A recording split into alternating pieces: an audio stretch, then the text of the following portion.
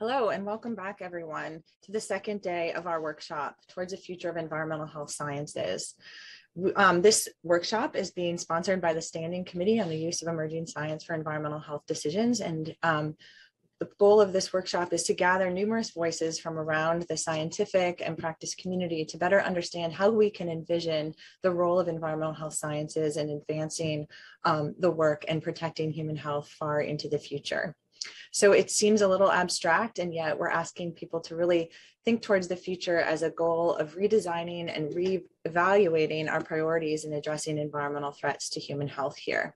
We had a very dynamic day yesterday, and one of the goals of this particular workshop, as the Standing Committee has been envisioning the future and addressing these challenges over the last year, is to really bring in a large number of voices from the broader community. So with that in mind, I think we could, there's a questionnaire that's at the bottom of those folks who are here. There's a questionnaire that we would love to hear voices from other folks, but some of the questions that we heard from the public to date that we would like to address include some of the challenges that we were talking about yesterday. So what is the health or societal challenge that you believe advances environmental health sciences, and how can environmental health sciences address this over the next decade? Can you name 2 environmental health research topics that should be prioritized in the next 5 years? What are those extrinsic factors, such as environmental exposures, lifestyle, and social determinants of health, that contribute heavily to the development of a vast number of diseases? And what do you think is one barrier to fully integrate environmental health, public health, biomedical, disease-specific, and prevention research so that we can improve health for all? Answering these questions is challenging. It's the crux of why we're here today. It's also why we're using this envisioning perspective to look towards the future to better understand how we can address these challenging questions. So thank you to the public for raising those and to the audience. So anyone else in the audience, we do have a button at the bottom of the screen, both for providing questions for the panelists to respond to throughout the day, as well as for you to ask some of those big overarching questions to us as well. And we'll try to address some of those at the end of the morning this morning in our final session and wrap up. So without any further ado, I really would like to thank our next panelists. We have a wonderful panelists and sets of speakers from leaders from across the National Institute of Health, who will be talking broadly about how environmental health sciences can advance the work that they do within their agencies. So we've asked to talk about what does the future of environmental health sciences look like? How might we think about expanded mental models to address this? And then what scientific advances are needed to achieve these goals? So with that, I'm going to pass things on to Dr. Gary Miller. And thanks to everyone for joining us this morning. I look forward to a very exciting discussion. Thank you, Kristen. I'm Gary Miller at Columbia University, and I was on the planning committee, and I'm also on the standing committee for emerging science for environmental health decisions. So today we have the pleasure of having representatives from 4 different NIH institutes to talk about the future of environmental health sciences. For the purpose of today's discussion, I think we should think about the environment in 2 ways. One is the more holistic view of the environment being everything that is non-genetic, kind of the big definition. This would include chemical exposures, social determinants of health, dietary factors, pathogens, all of it. And then second, we also have to consider it in the way that NIH and NIEHS have classically defined it, as more the non-volitional exposures, thinking about chemical exposures, secondhand smoke, but not things like dietary factors or smoking or alcohol consumption. So again, I think that we want to look at it in both ways, but for the standpoint of the big definition, I think that all of the NIH institutes work in that realm. But when you get into more of the specific, more focused definition, we see some differences there. So with that, I'd like to start by introducing Dr. Rick Wychick. He is the director of the National Institute of Environmental Health Sciences and the National Toxicology Program. He has been with the Institute for many years as deputy director. Before that, he was at the Jackson Laboratory. His background is in genetics, and it's very nice to see that he's taken this key leadership role on the environmental side. So with that, Dr. Wychick.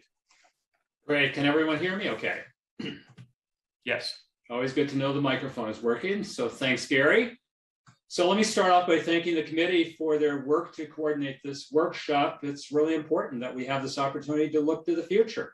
And as we look to the future, there's a lot of work that needs to be done.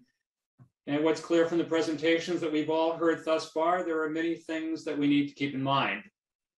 So therefore, what I thought I would do is spend the 15 minutes that are assigned to me to focus on a few topics that have been under discussion at NIEHS over the past couple of years since I've been the director. So let's go to the next slide, please.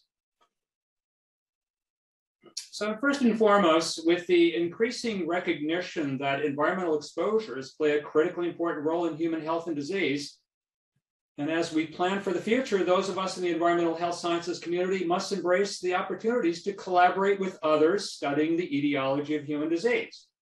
So other organizations, including those, the NCI, the National Institute of Aging, the National Institute of Nursing Research, you're going to hear more about those in just a few minutes, as well as a broad base of other organizations that are studying, again, the etiology of human disease.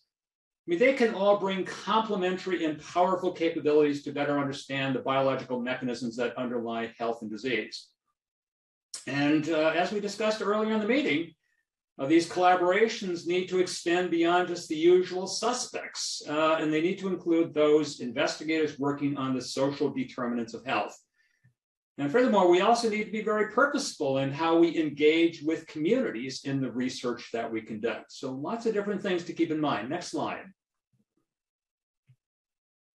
So again, in the limited time that I have, I want to focus on some specific research programs that have been kind of in the focus over the past couple of years. And the first program that I want to describe is one we heard a bit about yesterday.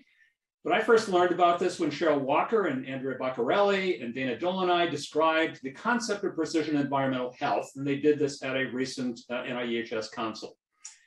So best I can tell, this program is all about recognizing that individuals respond to environmental exposures in different ways. So some of these differential responses will be due to the underlying genetic differences between individuals.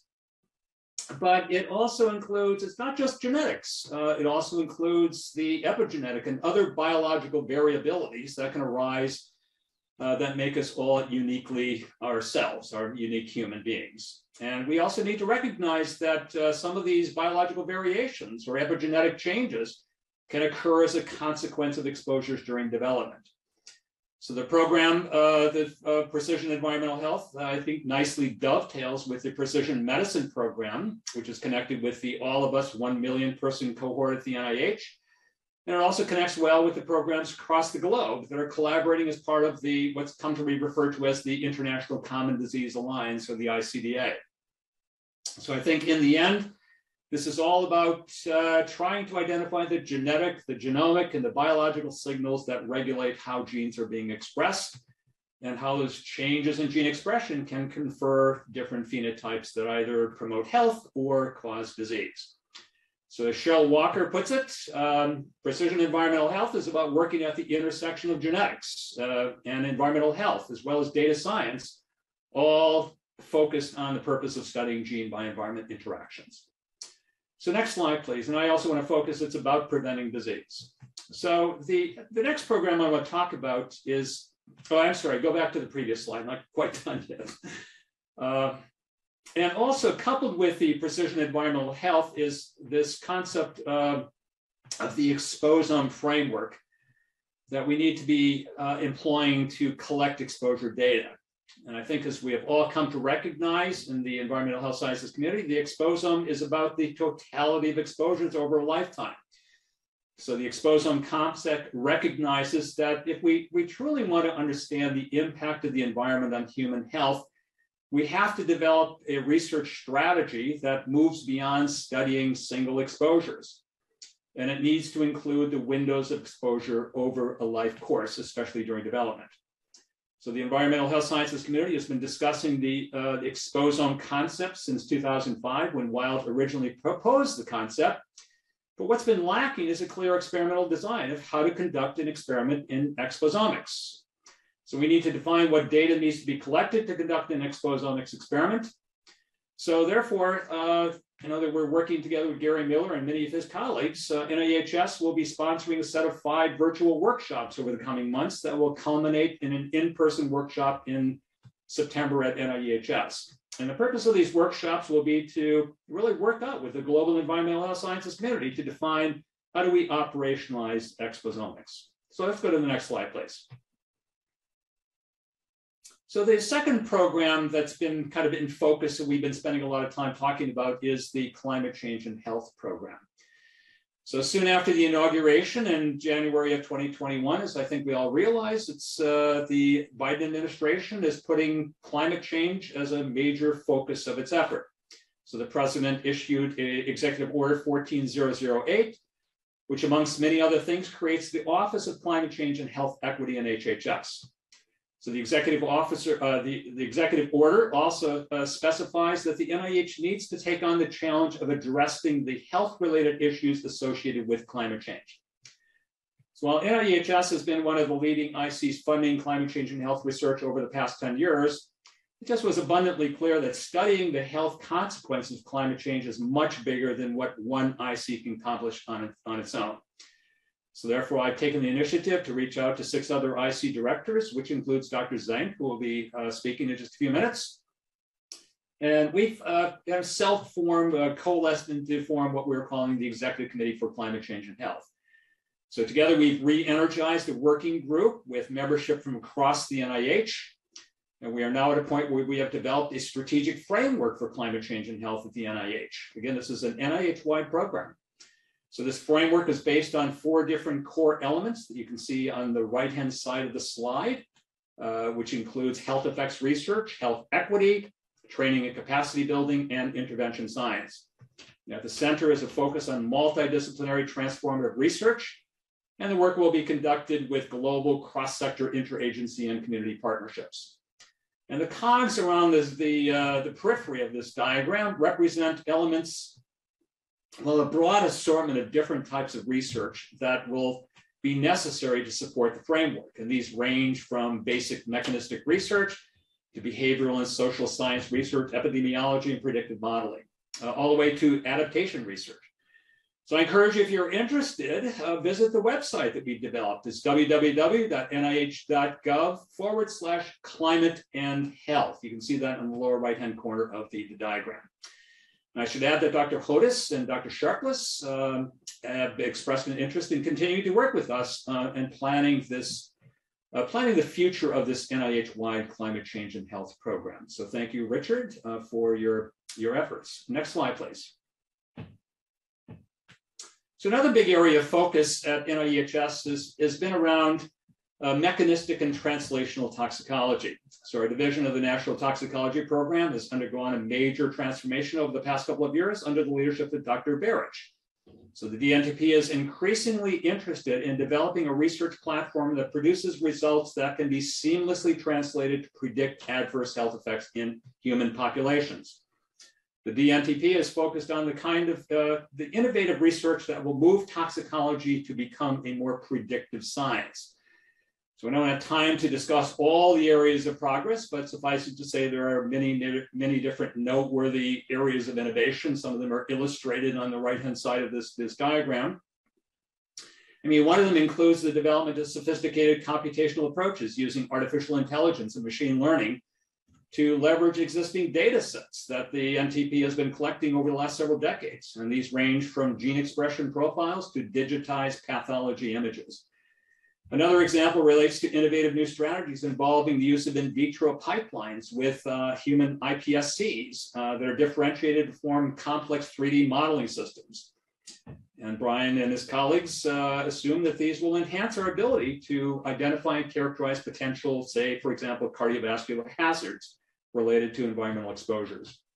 I mean, a third area of innovation is the use of genetic diversity to study the toxicity of different environmental agents. They've used the diversity outbred population-based model from the Jackson Laboratory to study the influence of high-fat diet. And they're also creating embryonic stem cell populations from the diversity outbred mice to study toxicodynamic variability factors in, for example, the neuroprogenitor stem cell system. So working on mechanisms associated with toxicity during neural development. So next slide. And I also want to just comment very briefly here. Another recent area of focus has been better understanding how do we address the issues of social justice and health disparities. And as many of you know, NIEHS has a long history of studying environmental justice, EJ, and we've recently developed a cross-divisional planning team to begin to explore how we might develop research strategies to address health disparities that build on our past accomplishments. So we've done a lot in the past, but we need to do more.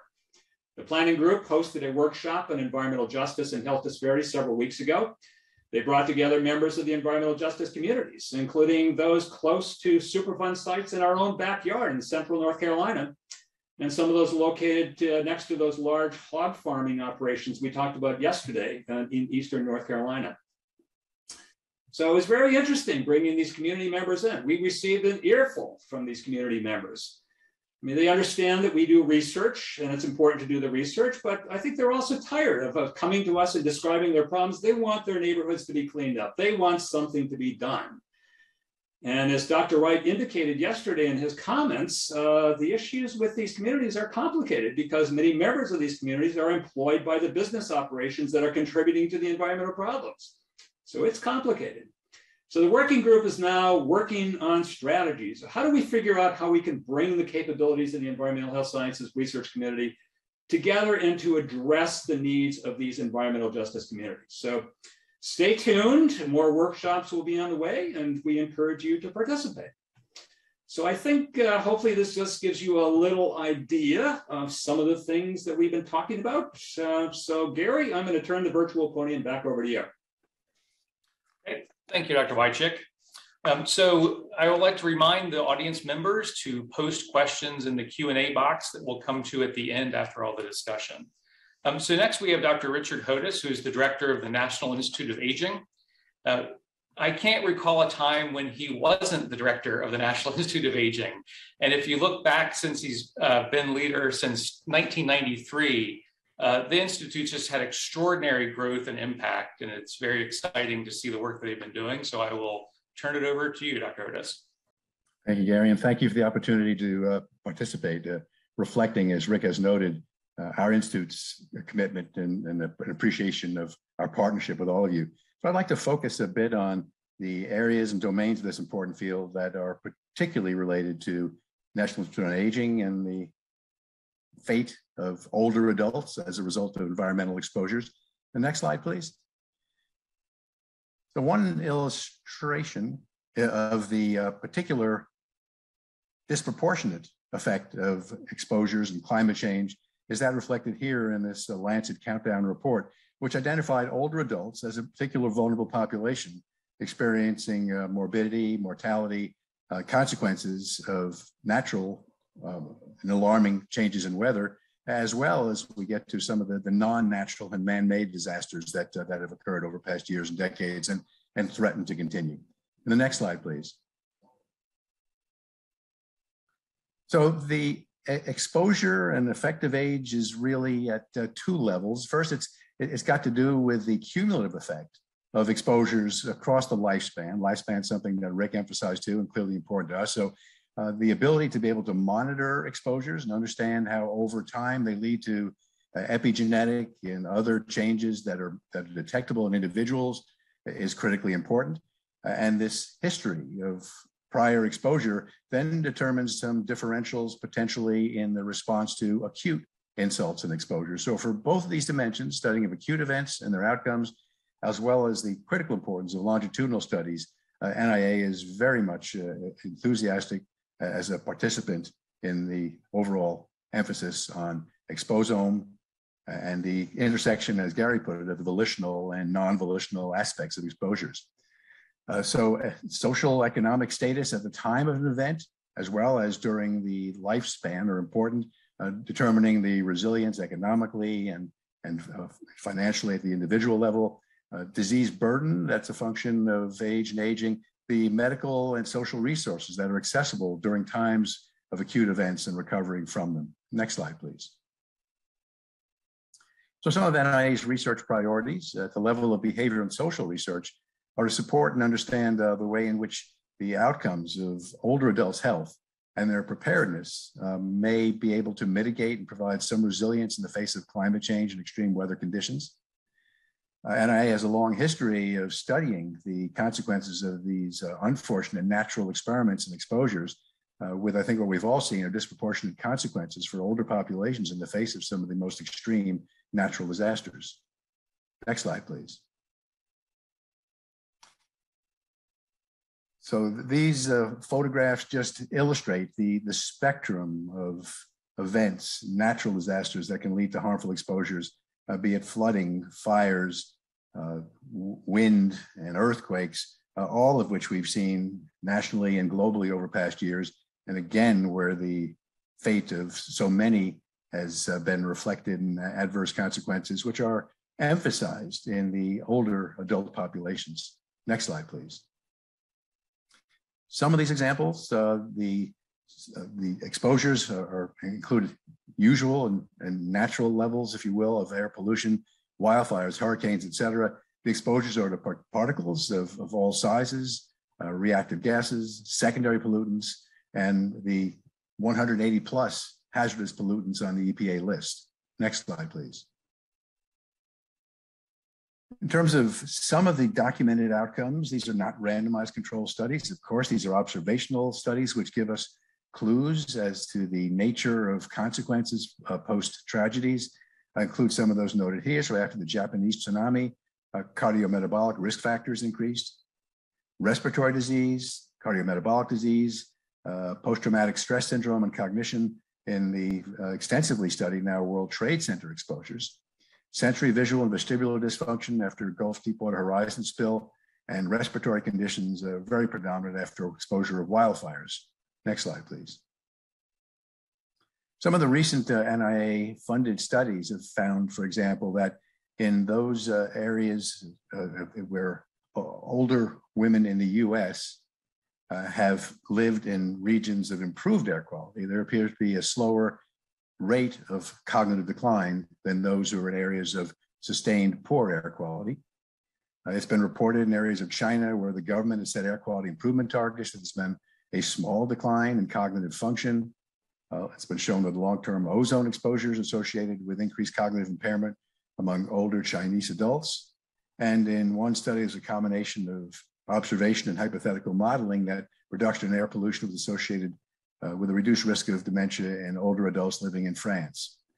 These are some of the examples. They need to be improved upon by better longitudinal studies that are controlled by quasi-experimental methods, at least, that help us to isolate the nature of exposures. And as Rick was emphasizing, the role of individual differences defined by genetic, epigenetic, and other phenotypic measures, so we can understand who is at greatest risk and how to address the mediation of those risks and exposures. Next slide, please.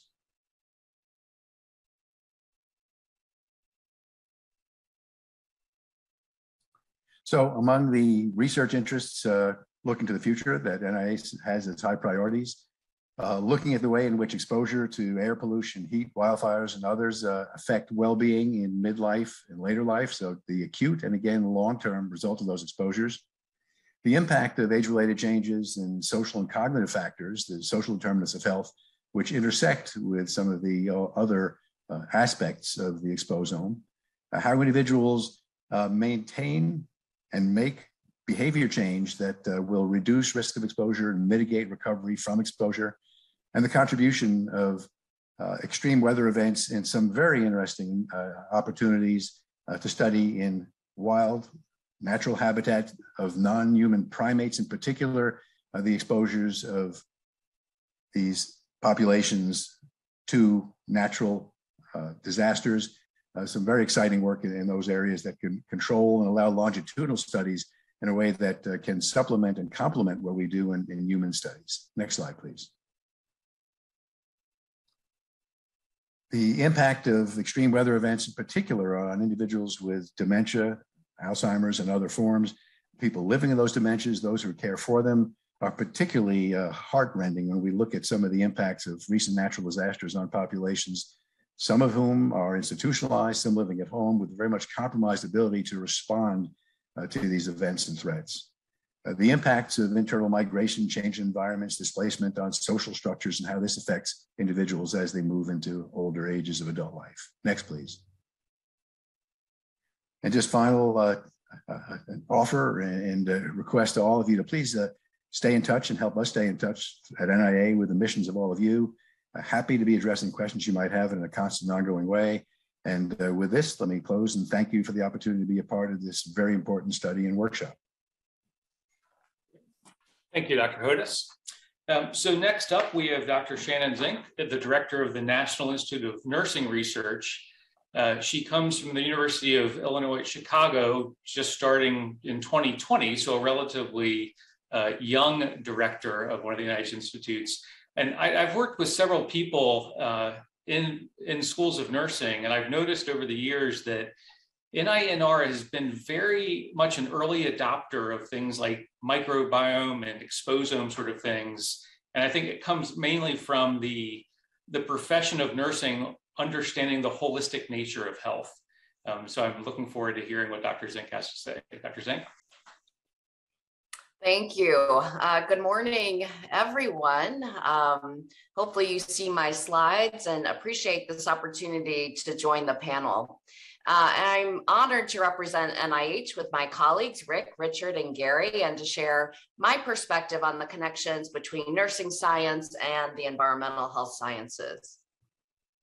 So first, let me tell you a little bit about my perspective on environmental health. I see environmental health as crucial from a social justice perspective to achieving health equity. And I see it as really closely connected to the social determinants of health, which, as we know, are the conditions in which people are born, live, learn, work, play, and age that affect health and quality of life. So from this perspective, I am drawn to APHA's description of environmental health as focusing on the relationships between people and their environment to promote human health and well-being and foster healthy and safe communities. So whether it's understanding the health impacts of climate change, promoting healthy community design through the built environment, or improving the quality of the air we breathe, the water we drink, and the food we eat, nursing research builds on a long tradition of considering environmental and social factors that affect a wide range of health, functioning, and quality of life outcomes and risks. So let me give you some context on nursing's history and recognizing and addressing the connections between social and environmental factors and living conditions. The connections between social and environmental factors and health. So nursing's earliest pioneers recognized that health must be considered within the realities of people's lives and living conditions. In other words, they were among the earliest to incorporate social and environmental factors into their solutions to health problems. Florence Nightingale was one of the first to recognize and address the connection between health and environmental elements, such as ventilation and warming, clean air and water, noise pollution, and provision of light. Lillian Wald saw nurses as working at the intersection of medicine and society to care for individuals, families, and communities in the context of social, economic, and industrial conditions. And we continue to build on this rich history through nurse-led efforts to address intensifying health inequities. In fact, the recent Future of Nursing report from the National Academy of Medicine and the Robert Wood Johnson Foundation makes a compelling case for nurses to assume leading roles in eliminating persistent health inequities in our society. We couldn't agree more at NINR. Specifically, the report focuses on the role of nurses in addressing the social determinants of health, acknowledges that environmental hazards and natural disasters disproportionately impact low-income communities and those populated by people of color, and explicitly addresses climate change as a looming public health threat.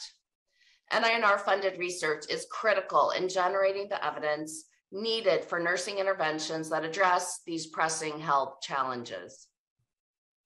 So in defining NINR's mission, we recognize the importance of solving our nation's most pressing health challenges by supporting research to inform practices and policies that will advance health equity. And one of the most important factors that influences health equity is the environment into which people are born and live.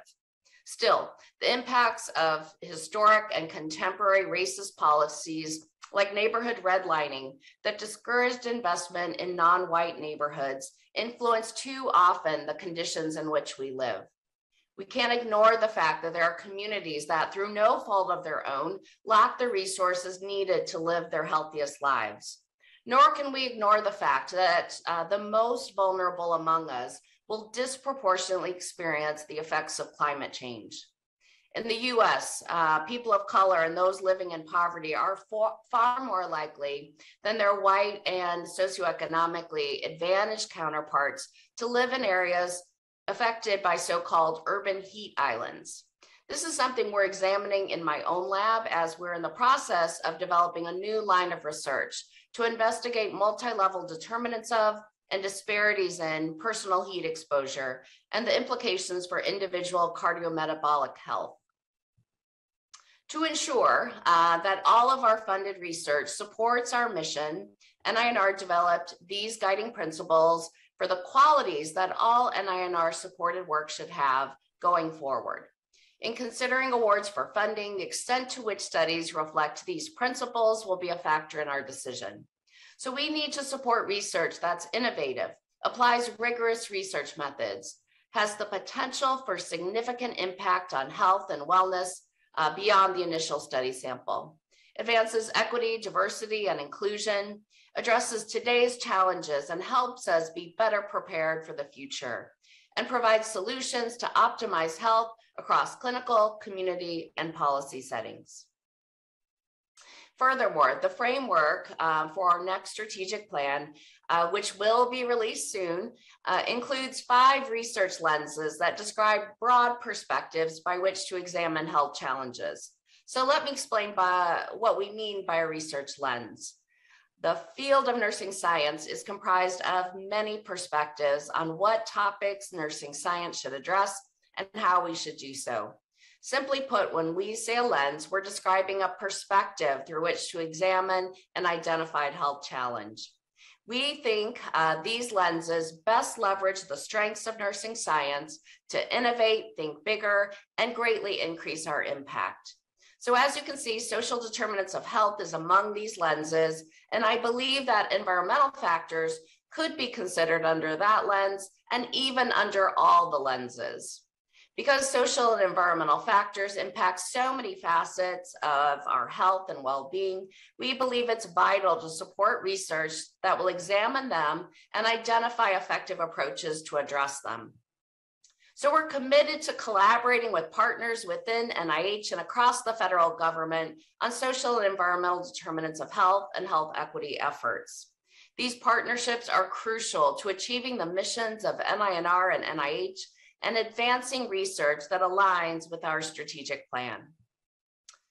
For example, I'm excited to share with you about 2 common fund programs to advance health equity at NIH that are squarely focused on social and environmental determinants of health. So as background, common fund programs address emerging scientific opportunities and pressing challenges in biomedical research that no single NIH institute or center can address on its own, but are of high priority for the NIH as a whole. The Common Fund is thus a unique resource at NIH where high-risk, innovative endeavors with the potential for extraordinary impact are supported. So launched in 2021, the first Common Fund program was the Transformative Research to Address Health Disparities and Advance Health Equity Common Fund program. This program is supporting innovative translational research projects addressing social determinants of health to prevent, reduce, and eliminate health disparities and advance health equity.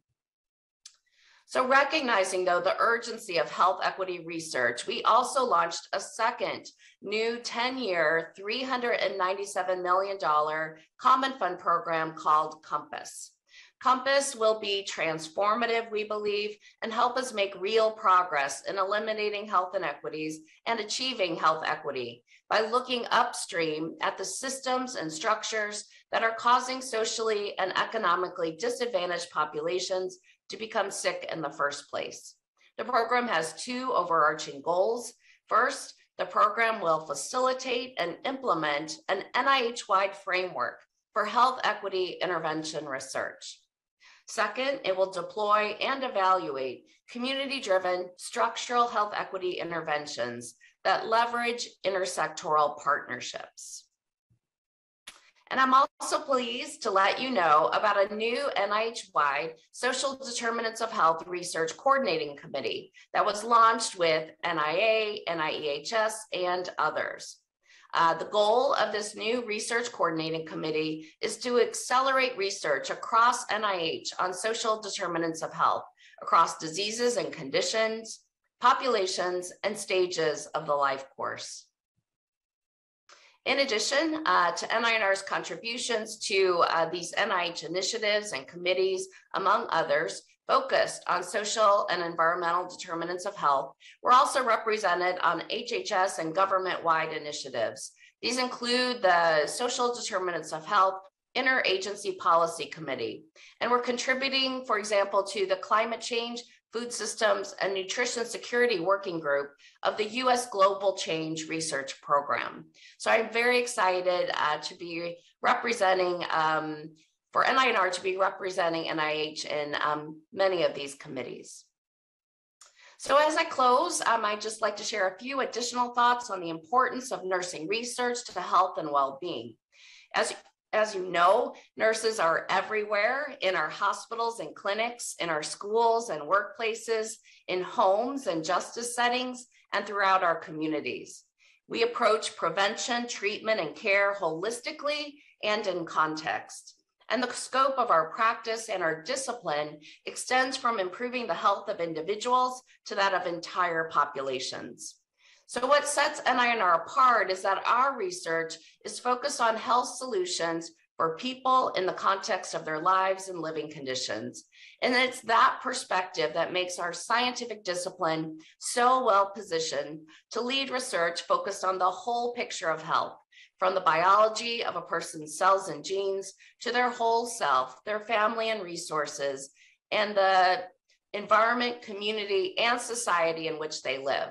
So thanks again for inviting me to share nursing science's perspective on how the environment in all its forms influences health and health disparities. I look forward to the discussion.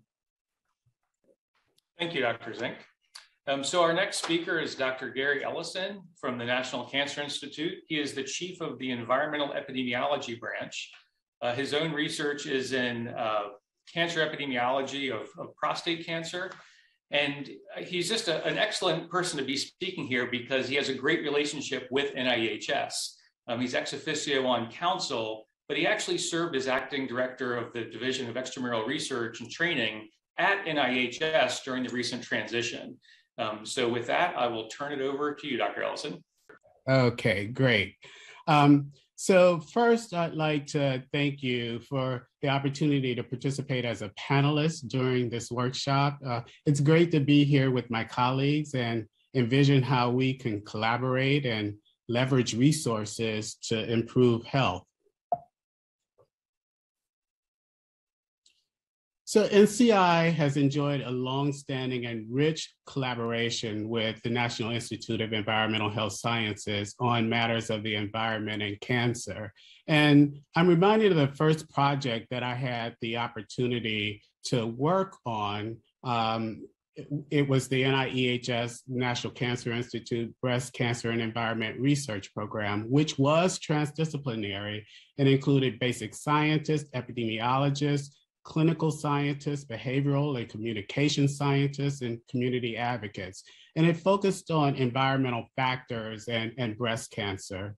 Now, this review demonstrates the emerging science from epidemiologic and mechanistic studies that point to the influence of environmental chemicals on breast cancer risk and how this risk might be greater during several windows of susceptibility, including prenatal development, puberty, pregnancy, and menopausal transition. So from this, effective prevention efforts could occur at each point during these specific windows. And these discoveries, I don't think would have been difficult to achieve with a single discipline doing the work. So today, what I'd like to cover is talk a little bit about the cancer control continuum as a framework for guiding our efforts at NCI. The challenges and opportunities for studying the environment and cancer, and also new opportunities to integrate environmental health sciences into our cancer epidemiology work. So first, what is cancer control? So cancer control is essentially reducing the burden from cancer. And the cancer control continuum shown here has been used to describe the stages from etiology to survivorship and end of life, with several cross-cutting areas like health disparities. It's useful framework to identify research gaps, plan, review progress, and priorities. And most of my focus today will be on the lower end of this, the etiology and prevention. But I strongly believe that there is opportunity to explore how the environment affects cancer control throughout this continuum. For example, we've heard about climate change and how it poses an imminent threat to human health. And it's imperative that we understand where and how its impact can be realized so that efforts to adapt and mitigate its effects can be undertaken. So Hyatt and Baylor demonstrates how climate change can affect cancer control along the continuum from etiology with its effects on cancer risk factors through disruptions to all aspects of cancer care delivery. And we can see that climate change through wildfires and hurricanes has already increased the risk of developing cancer and other chronic diseases through its emission of these chemical toxicants and ultraviolet radiation, et cetera. So along with our partners at NIH, and Dr. Wojcik talked about this, NCI has formed teams to tackle this very important issue. So cancer occurs through the interplay of genes and the environment, and it's molecularly heterogeneous. It isn't just one disease, but many. And adding to its complexity within the same tumor type, like breast, for example, there are several molecular subtypes having potentially different etiologies. And age is the strongest risk factor for cancer, and latency of cancer makes it really difficult to study with respect to the environment. And the environment is also complex, broad and dynamic, making its measurement challenging. There have been major advances in measuring the environment that include improvements in geospatial tools like remote sensing, global positioning technologies, personal monitoring tools, including wearable sensors and smartphones, and also new assays and advances in targeted and untargeted analysis to help us understand the body burden of environmental chemicals and biological responses to it. So taken together, these tools can help us more accurately predict individual exposures and their impact on health and disease. However, the timing of exposure could be important, as I've mentioned before in my first slide, and have lifelong consequences for risk of disease. And I think about government-sanctioned racism in the form of redlining that limited Black and brown people to the most undesirable neighborhoods, exposing them to many environmental contaminants. This impact could still be realized today. Now, the exposome, first introduced by Christopher Wilde in 2005, has been defined as the totality of environmental exposures throughout the life course. And this concept moves us beyond, as you've heard earlier, the notion of assessing the impact of one exposure at a time, and considers multiple external and internal exposures that can impact disease risk. And this is an opportunity for us.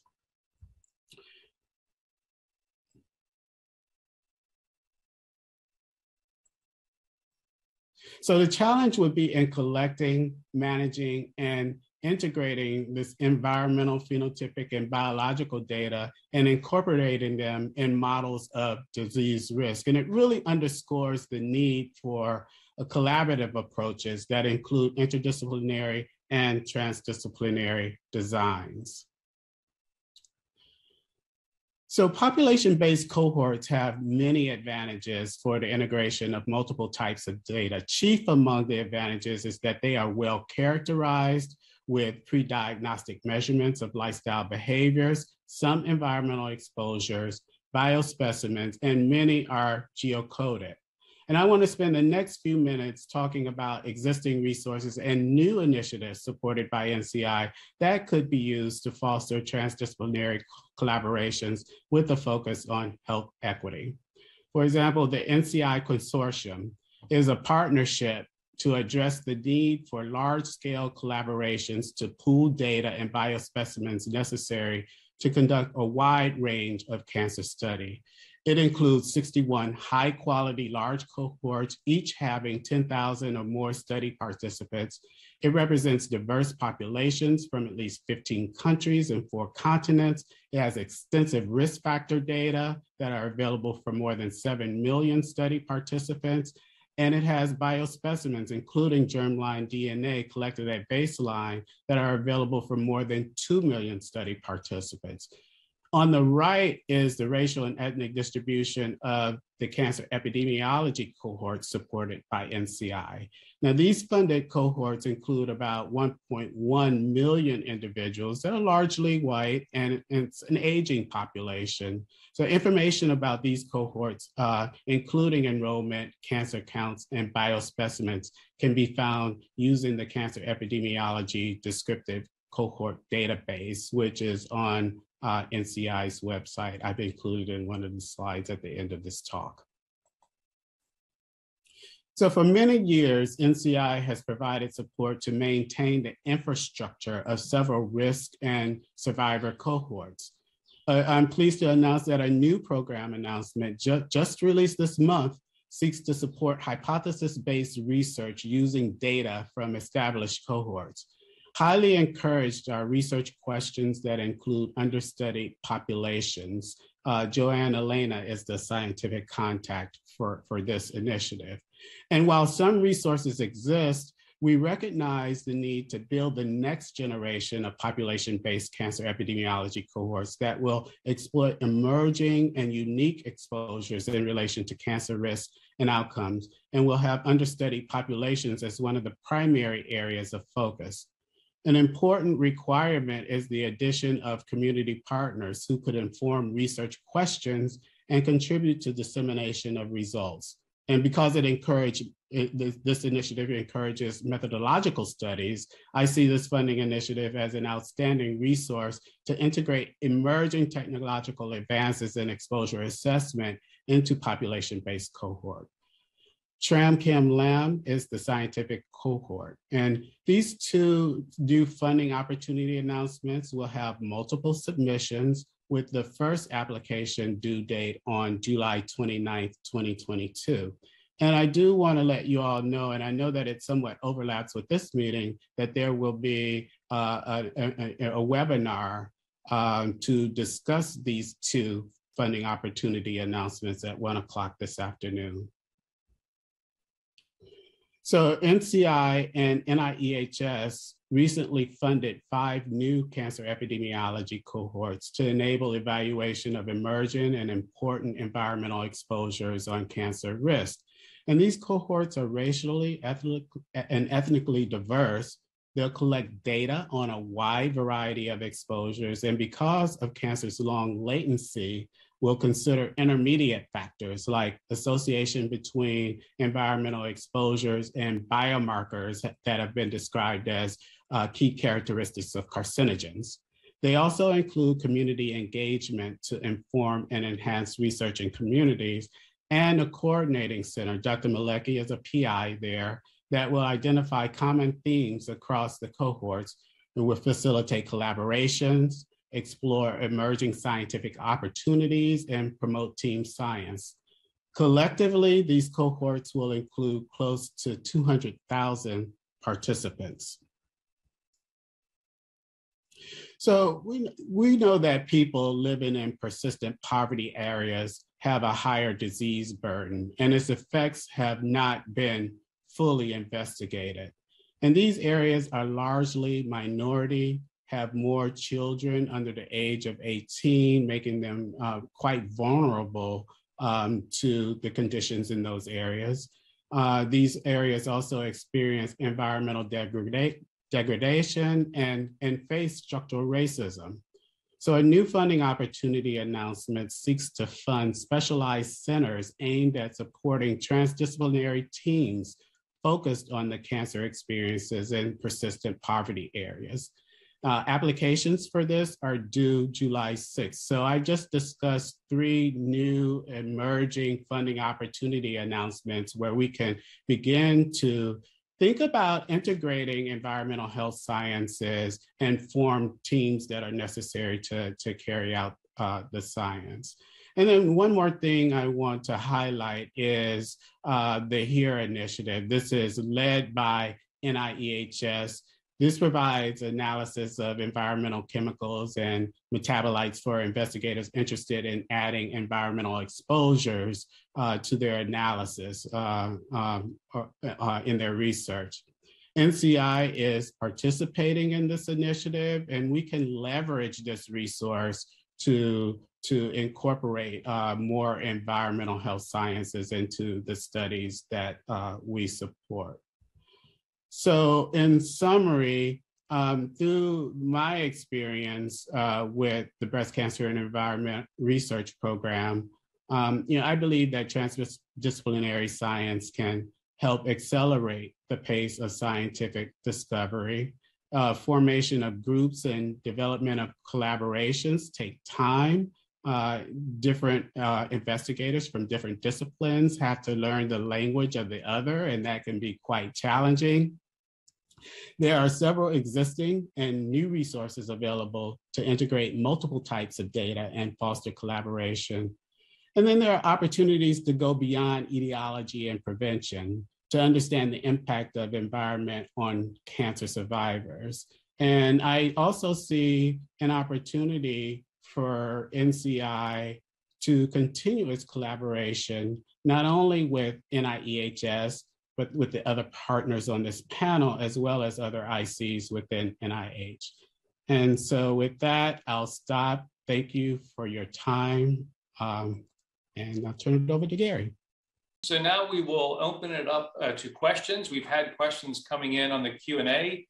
You can please continue to send those in. I want to start with this question about what to do next. I mean, so from an NIH perspective, we often think about therapeutics and drug interventions. And it may be that the mitigation of some of the effects of exposures could have that sort of medical intervention. But the prevention of those exposures really falls more into the sort of public health or regulatory agencies like CDC or an EPA. This is kind of for all the panelists, do we have a sufficient level of dialogue among these agencies? And what could be done to strengthen those connections to improve decision-making? Anyone just jump right in? Well, maybe I can start, if that's okay, Richard and Shannon and Gary. I think one of the first things we can do is just bring greater awareness to the general public of the importance of these environmental exposures, and greater awareness of the importance of the environmental exposures as we study the etiology of human disease. So many of my colleagues, I'm a geneticist, so I can actually point to a number of geneticists. They study the connection between allelic variants on genomes and the development of the neurological disorders, a number of other things, cancer, but just becoming more conscious of the role of environmental exposures, and then having a broad-based initiative to get this information out into the general population so that people are more conscious of what do you do on those bad air days, and what do you do about potential exposures within your home environment. So just increasing awareness, I think, is a very important first step. Okay. Other comments? Well, I think NIH, as others, are recognizing solutions, and we need evidence to inform solutions at multiple levels. And certainly that involves collaborating across agencies in the federal government, but as well as across sectors. And I think some of the new initiatives being developed at NIH, we mentioned a couple of Common Fund programs, really recognize the need for broader perspectives on what solutions are needed and partnering in multiple ways to get there.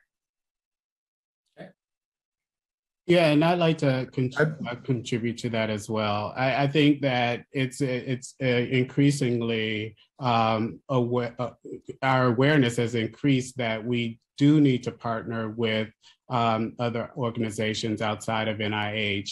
And I'd like to highlight a particular collaboration that NCI has with the Center for Disease Control, whose team has done an outstanding job of conducting workshops and seminars focused on cancer prevention based on what is known about the exposures across the life course. So it's taking the work that we've done and our partners in the extramural community have done and discovering what the risks are and taking that and applying it so that we can develop effective interventions. Okay. Dr. Hodis? I'd reinforce all that's been said. You know, the role for us at NIH is to identify the questions, conduct research, to focus on problems and ideally on strategies that have the potential to address them, and then to partner with other agencies as necessary. As Shannon has particularly emphasized, some of the interventions we're talking about are not those that are carried out by research investigators in isolation, but require the other agencies and advocacy groups that need to be a part of the solution. But for us, I think the focus has to be on identifying the problems and tenable approaches to them, and involving affected populations and involving the agencies that are going to have to be a part of the interventions themselves. Yeah. I think it is critical too, is that the agencies have different needs. Like we tend to know what data to provide a drug company to develop a therapy, but when you think about a public health intervention, you still need to do those trials to show that they work. And it really kind of changes the tenor of how we do some of these things. So one of the things that came up with various comments was it seemed that there were some tools that people would like to have, like some technologies or abilities. And because we're thinking about the future of environmental health, if we can not think so much about feasibility, but if just in kind of a dream world, what sort of tools would you want to get a better analysis of the environmental drivers of disease?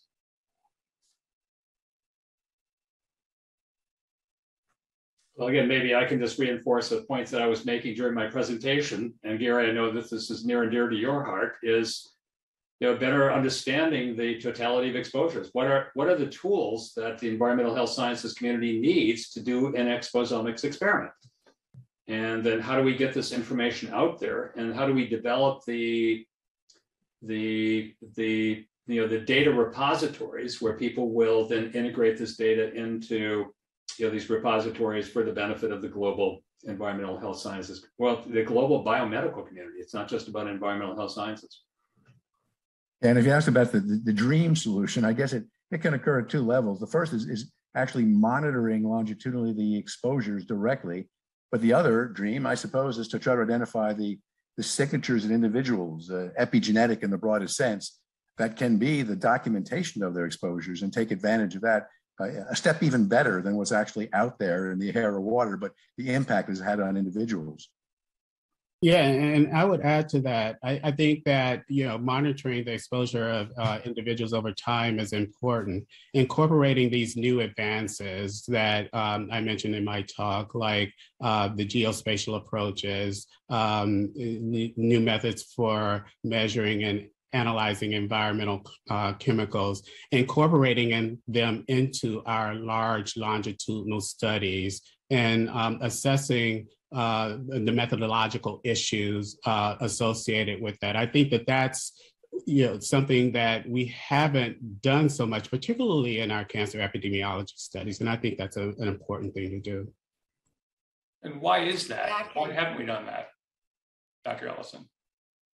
I think, now is the time for us to do that. I think that, the different folks need to come together and begin to talk to each other, understand where the resources are available so that we can begin to do those things. And I think that this workshop is an important step in doing that, sharing the resources that I mentioned today that are available and ready to begin to look at some of these things in our cohorts and understand what the methodological considerations are. Dr. Zink? Yeah, I just wanted to reinforce from my own research. I know trying to measure environmental exposures as well as behaviors, we don't have the technologies or the tools that are ease burden on participants. So we'll have an accelerometer and a GPS unit and an air quality monitor, and all, they're wearing like 10 pieces of equipment. So trying to streamline our data collection approaches requires some additional technological solutions to our research, I think. Yeah, it is interesting to think about the various monitors we've had over the years, and from Fitbits to Apple Watches, I'm wearing one of these rings now. I mean, we have made it easier, but getting those into research quality is another step. And so I think there's definitely a need to develop more of that technology. So one of the— If I could just add, I think Richard alluded to this, some of those developmental exposures. I mean, I sure would like to know what my mother was exposed to during my field development. And so looking at those epigenetic markers, and I think we're beginning to understand, I know you're very well aware of this, that there are some of those epigenetic changes during development can actually persist much later in life. So better understanding those developmental changes in the epigenome, and that may be influencing health outcomes later in life, the DOHAD and the developmental origins of disease. We need to be thinking about better tools that we could be using for those purposes, and thinking about how we might bring some of those epigenetic tools that are emerging and that are available, and using them for developmental studies. Okay. A question that came in from the audience was, how can investigators capitalize on these expanded relationships across the NIH institutes to advance the integration of environmental health sciences in the future? Like what do the investigators need to do to make some of these things happen?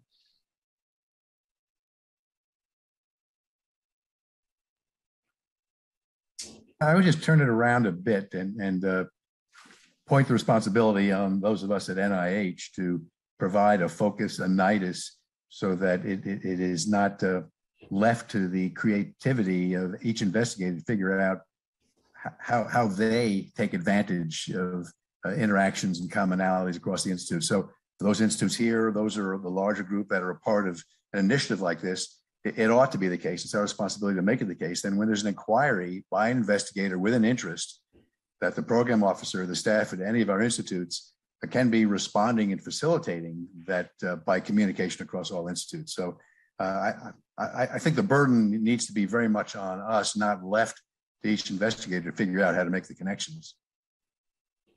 Yeah, Gary, if I could just reinforce Richard's comments, I think the burden is on us. And I think the good news is that many of the IC directors across the NIH are recognizing the importance of developing these collaborative partnerships. And I thank Shannon and Richard and Gary for being at this meeting today, so we can continue to work on this. I think a great success story that we've reached recently, where we're still involved in this, is the whole RADx program around the reaching out to underserved populations. And we had an update this morning on some of the just the remarkable inventions and things that have happened in the whole development of testing tools for COVID-19. And this wasn't one IC that stepped forward.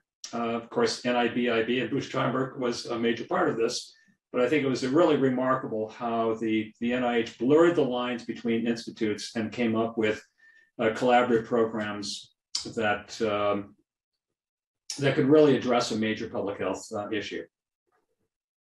Does it take a pandemic to do that, though? I mean, it's a great illustration of that, but don't we have other major problems like Alzheimer's disease and cancer and health inequities that could benefit from that? Is it something? Do you feel that NIH writ large sees that value of coming together as they did around COVID? Like, do they want to now apply that to other problems?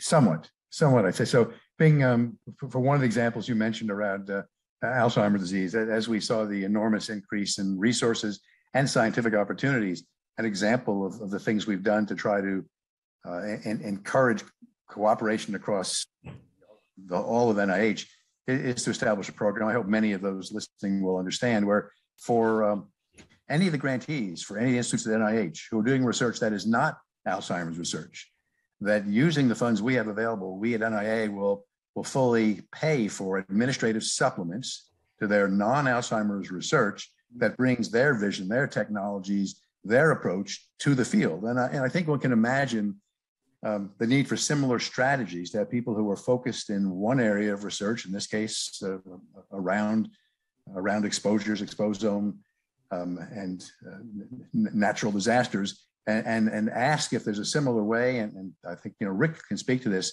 already actively to support supplements, for example, to investigators not within the field now, to make it easier to bring their disciplines and their perspectives. That's a generalization I'd make. It happened around COVID, but it's more generally true in many of our issues. We're realizing that bringing in not just more resources for the people in the field, but new and different perspectives more broadly is going to be a critical part for making this work best. And well, I tell you what, I can speak a little bit more, but I think Shannon and Gary probably want to say something about this too.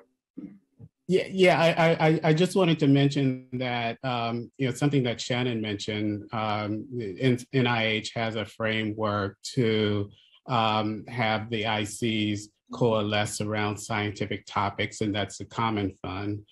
Also, Rick, with your work and the other IC directors around climate change, we're galvanizing around that issue, bringing all of our resources to bear to tackle that very important question. But I do want to go back to one of the questions that was raised around the onus being on NIH to put together these partnerships, and I agree with that. It's also important that we stay engaged with the extramural community, and we always encourage investigators who are working in the field to stay in touch with us. We'd like to know what they're thinking, what their ideas are, and given the resources that we have at our institution, we can better think about how we can go about creating these collaborations, creating opportunities for us to have this transdisciplinary collaborative research. I actually was going to tip it back to Rick a little bit about the climate change initiative as an example. But I think a lot of the examples we've given shows that NIH is trying to do better in terms of our collaboration. For example, the Social Determinants of Health Research Coordinating Committee really coming together and having an intellectual space to coordinate and talk about how we can better collaborate to accelerate and advance science. We see even initiatives with funding going to individual ICs. There's more collaboration. So maternal mortality as one example. And then Rick has, really reached out to involve other ICs related to climate change. So I'll pass it over to you, Rick. Well, and Shannon, I'll pass it back to you as a great example of the leadership that you're taking to bring the NIH as a whole together around the social determinants of health. And Richard, I know that you've been very actively involved in the blueprint. I think that's another example of how it's not just NIA or the Neuroscience Institutes working.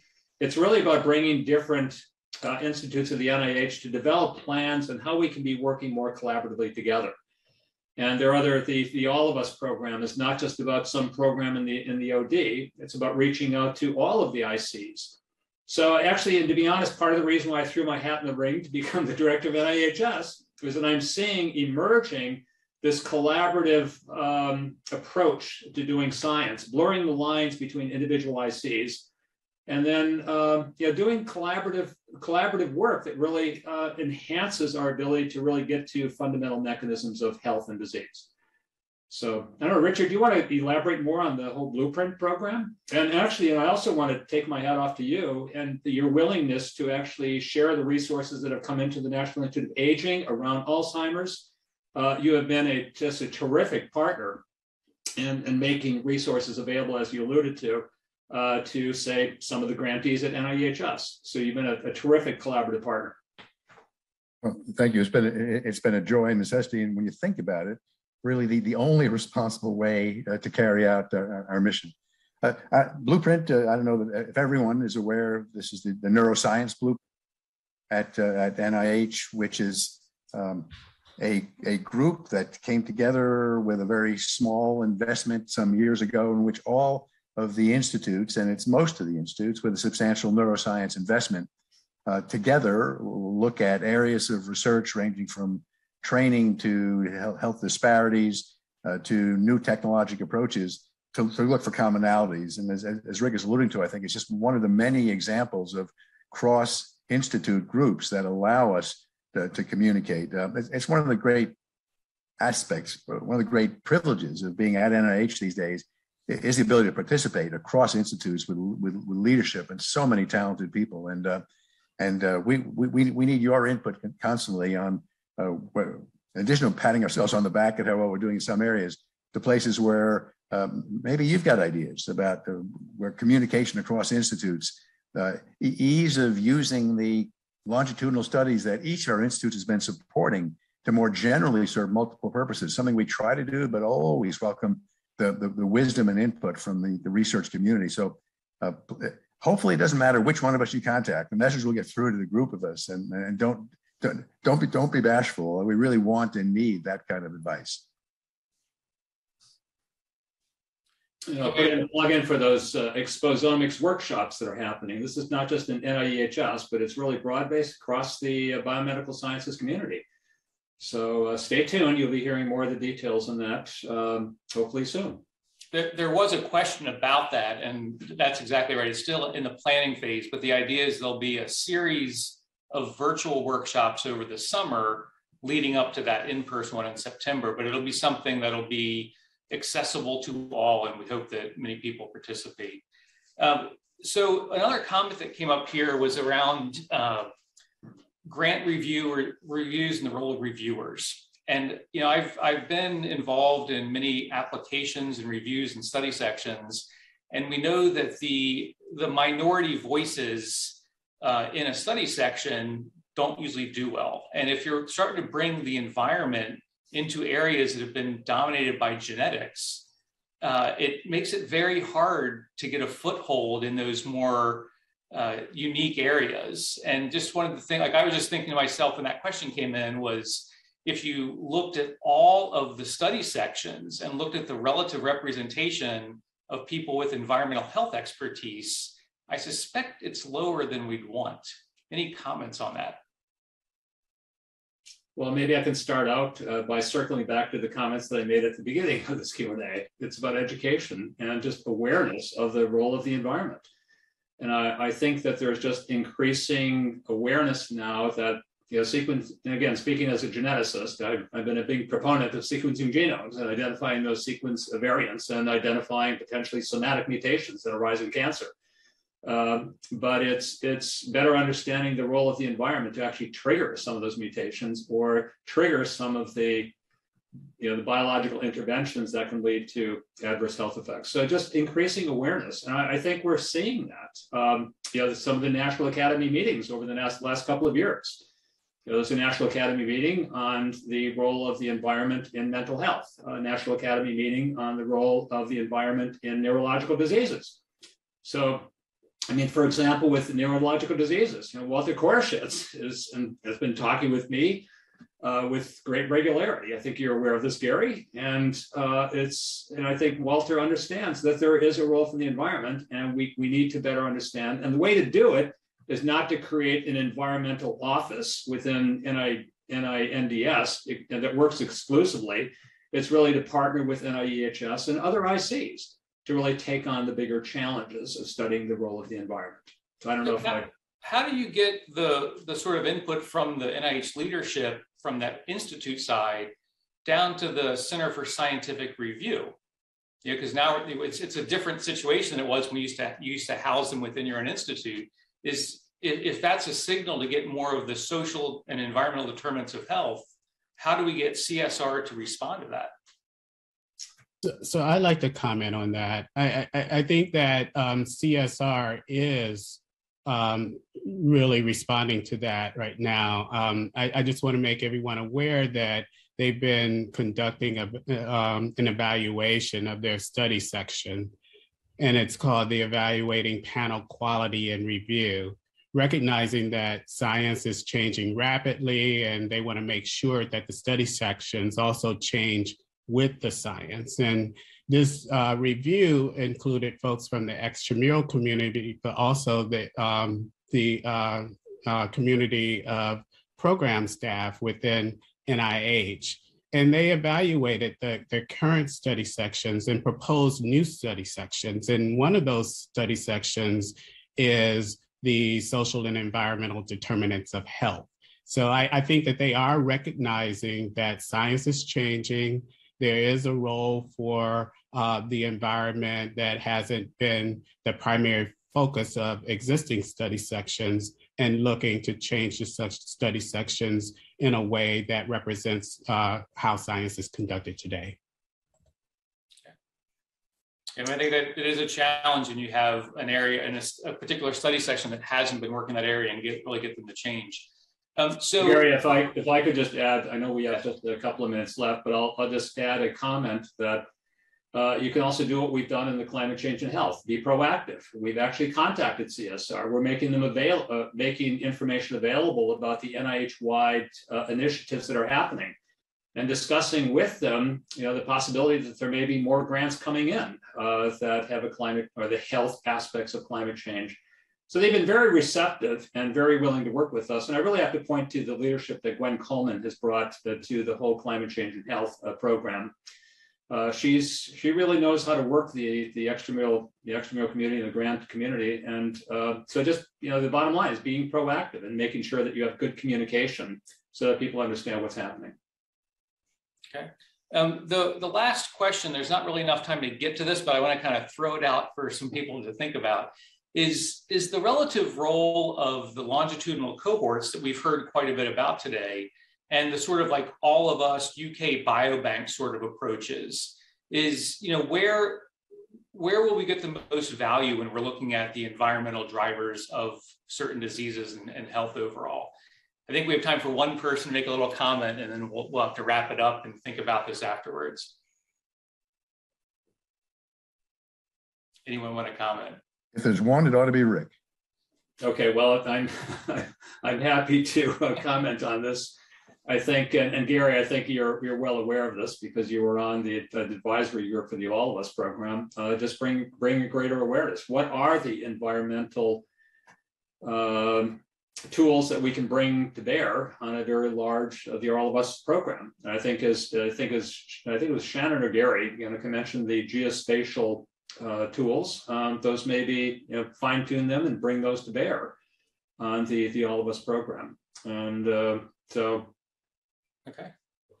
All right. Well, we have come to time. I want to thank all of our panelists for a very enlightening conversation. We will reconvene at 11:45 Eastern Standard Time. And if you have any additional questions, you can send them in and we can try to get back to you by posting them in the chat. Okay. Thanks a lot.